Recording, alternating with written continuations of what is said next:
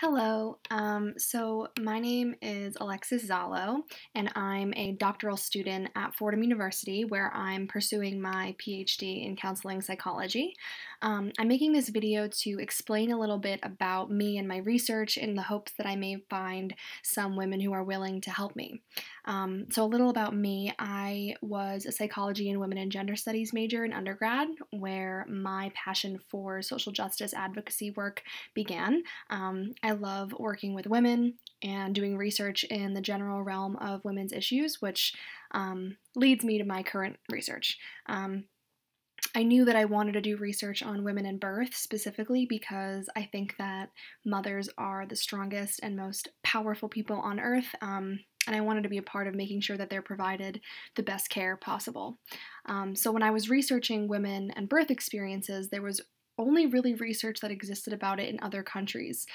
There's a huge gap in the literature surrounding the psychological impact of emergency or unplanned C-sections.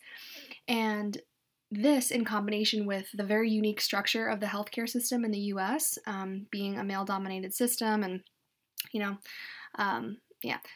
it leads to women and moms having very different experiences when it comes to birth. And now, in the time of this pandemic, I really want to understand the experience of giving birth via unplanned or emergency C-sections during coronavirus.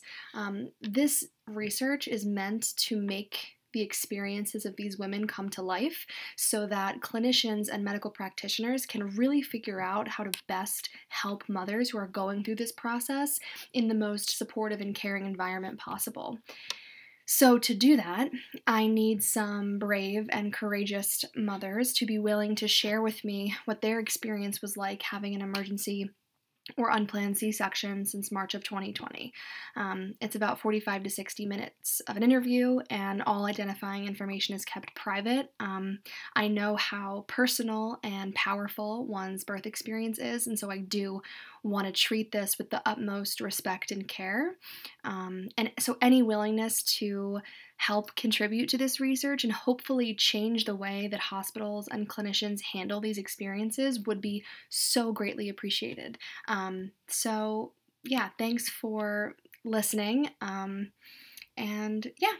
Hope to hear from some of you soon. Bye-bye.